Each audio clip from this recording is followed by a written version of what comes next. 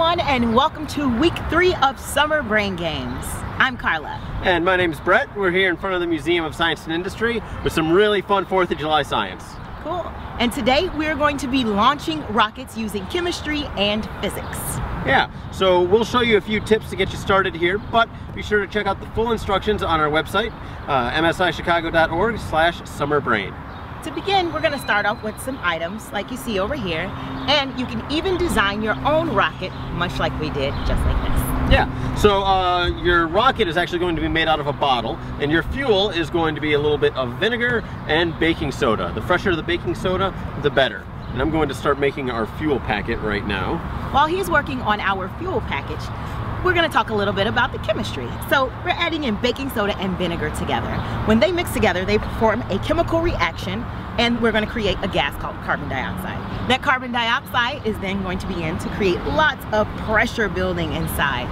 Now, as that pressure builds up, that cork will hopefully then pop down while the rocket will then launch up. Yep, that's Newton's third law. For every action, there's an equal and opposite reaction. So if this all goes right, our rocket should go about 20 or 30 feet in the air. Sweet. Probably an outdoor activity. It can also be a little messy. Yeah.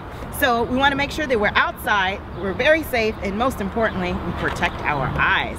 Safety goggles. Indeed. We have our vinegar already in our rocket here. We're going to add the baking soda. And now we step back. Okay, here we go. All right.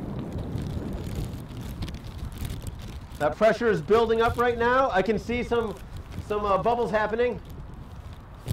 Excellent Gonna go any observation, moment. scientists. Holy cow!